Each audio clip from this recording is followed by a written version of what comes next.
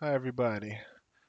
Well, in this video, I think this is going to be my last video reviewing this ProLiant ML350 Gen 9 server that I have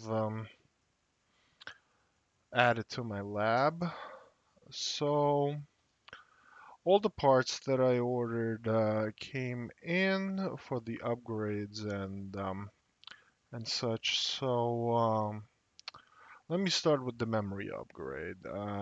I ordered an extra 64 gigs of RAM, 16 gigabyte memory modules, and when I installed them uh, into the slots, I installed them into slot 2, slot 5, slot 8, and slot 11 initially. Uh, and the 8 gigabyte modules were in slot 1, slot 4, slot 9, and slot 12. So the smaller modules were in the first slots. I think the color of them was white. And the bigger modules, the 60 gigabyte modules, were in the next available slots, which are black, I believe. Uh, so the server started giving me a memory error. I believe it was a memory error 209 or 207. But um, I didn't save the memory error code, but it said that the memory modules were installed incorrectly and not usable. So I switched them around. I installed the bigger modules into the first slots and into pretty much replaced the small modules that were already installed and put the big modules in there and put the smaller modules after them. As you can see here, this is my current configuration and everything's working fine. And the 8 and 16 modules, when they weren't working, they were reversed pretty much. So I did not get this solution on the internet. I just thought that maybe the bigger modules should come first and then the smaller modules after that. It appears that it has solved the problem uh, where my memory wasn't usable. So if you have the same issue, I would recommend putting the biggest modules you have first, then putting the smaller modules after that. Otherwise, after the memory upgrade, the power utilization is 76 watts. It was lower when I wasn't running any VMs. I'm currently running a VM on the server. It is, and I've actually allocated 92 gigs of RAM to this VM, just for testing purposes. So the server is using nearly all the RAM uh, in this virtual machine. What else? Storage. I've gotten these proper cradles for the drives. I only needed one, but I ordered four just in case I want to add more drives. And it worked just fine. The LED works, and now the controller is not complaining about the drive not being verified. So there it is. So it's still degraded because the battery, the cache battery, is not installed, and it's never going to be installed. I'm never going to use that, so it's just going to stay that way. Cache module status is not there. And the power, yeah, I'm not going to be plugging in the second power supply because I don't feel like pretty much paying double the electric bill for this server. There's no point. Otherwise, everything is the same, more or less. Yeah, it's 56 degrees just like it was before. Um, let's go check out uh, the SSD. Mentioned that I was going to benchmark it in the last video, so let's go ahead and give it a benchmark. This is the model of the SSD right there. MK0800JVYPQ. There it is, and let's run Crystal Disk.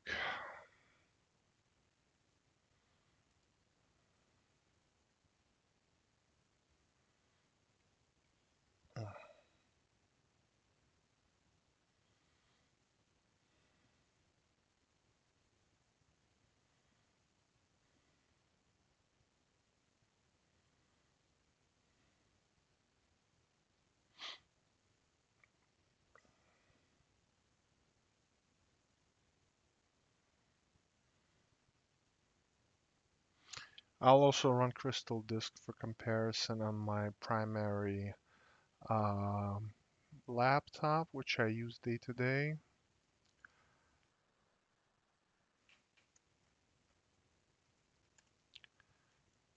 I need to put in the admin creds there. So that one is running inside the server, and this one is going to be running on my laptop. This is an NVMe SSD. So let's compare the two. Like an old serial attached SCSI enterprise grade SSD versus a modern NVMe SSD from Western Digital.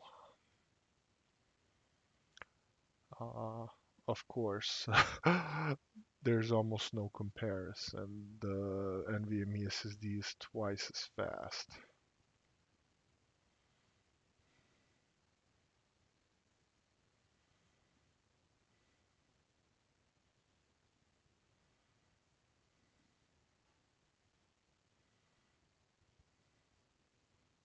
By the way, while it's running, actually, I'm gonna let it run.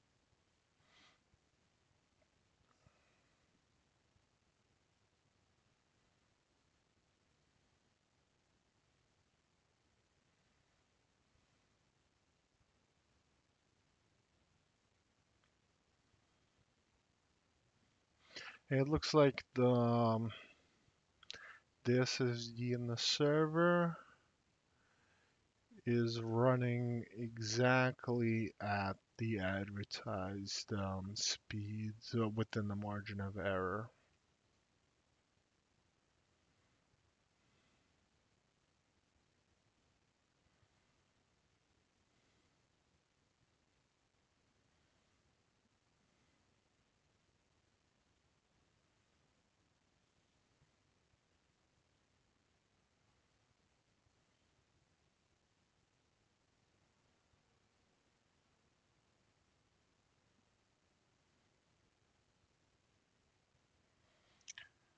All right, and let me see what model this is. Oh, dash.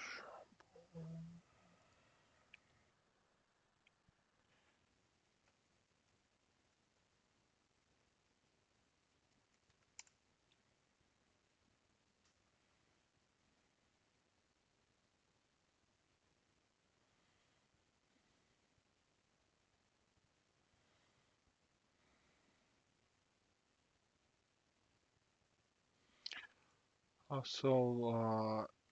my laptop, the one that's running now, we are running on a WDC PC SN530. That's the SSD that's installed and that's running over here right now. So that's what we're comparing it to. Go ahead and get rid of that.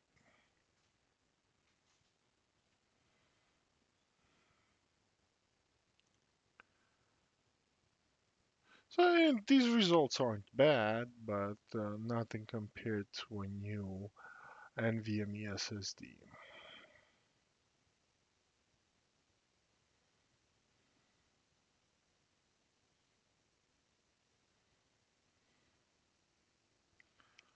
So that's pretty much finished.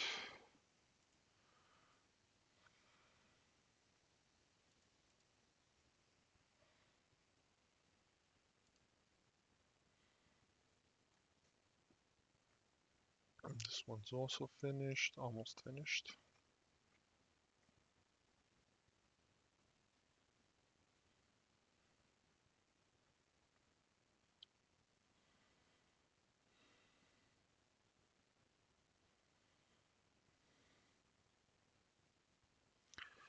Yeah, comparing this old Enterprise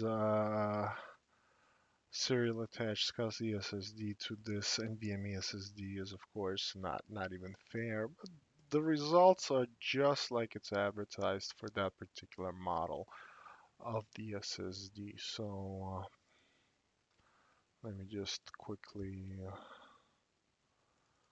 run this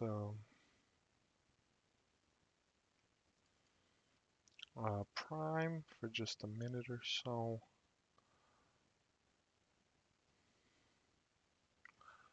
Blend and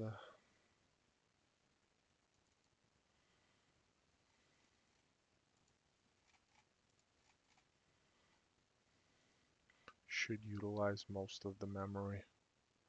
There it goes.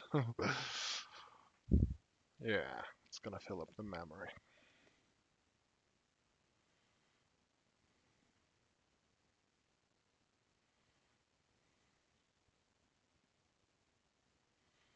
And while we're at it, I'm gonna give it a quick network test.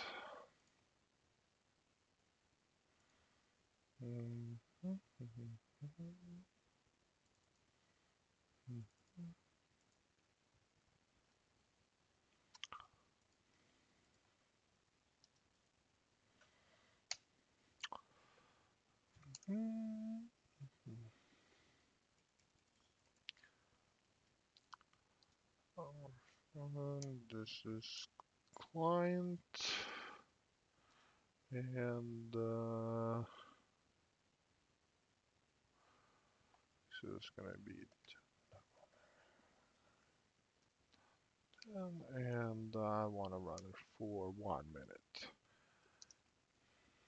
60 seconds. I think.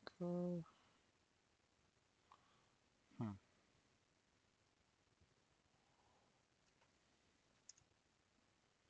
Ah, there's a folder in a folder. There we go. So there it is, and I want this.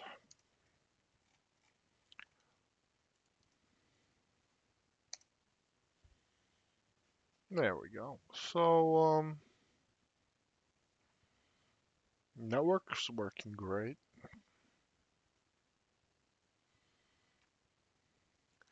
Uh, originally, originally I wanted to use this thing, and it was working, but um, this MikroTik. This is a MikroTik HAPAC access point. Well, even though it's an access point, it does everything any MikroTik does. It's fully featured. You can do anything you want with it. When I bridge this to my network, first, due to the pseudo bridging mode, you can only really use one host at a time. If you're using the IP protocol, it will make a list of the clients that are connected to the ports, and kind of the idea is almost similar as a NAT.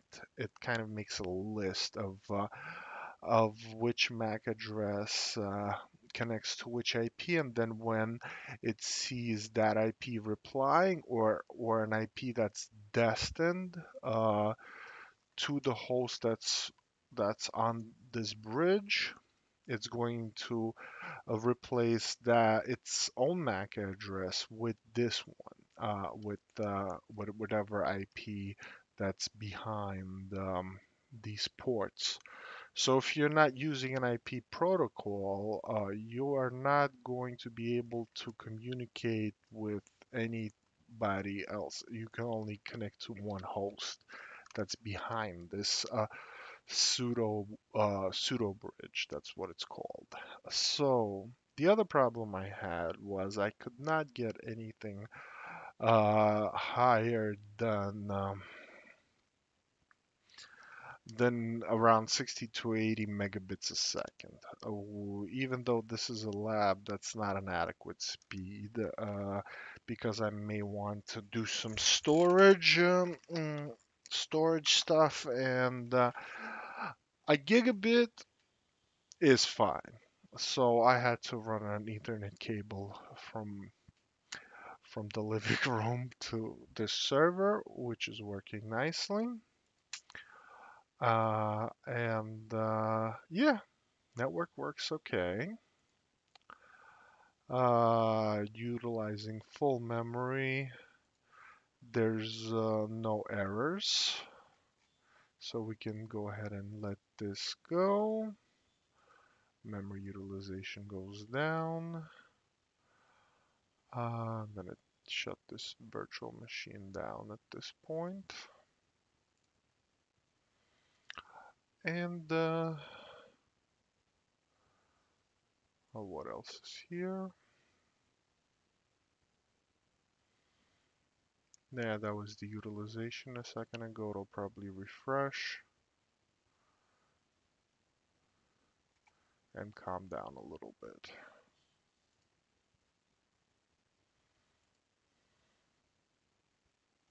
Yeah, there it goes. Yep. So everything is working perfectly.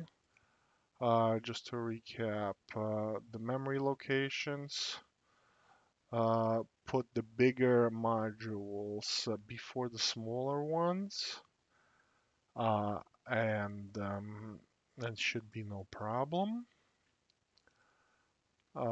Everything else is pretty much running the same as it was before the memory upgrade, maybe a couple of watts more. It's drawing rather a couple of more watts. So that's it for this video, and I hope this was useful and informative to somebody, and I'll see you guys in the next video. Thanks for watching.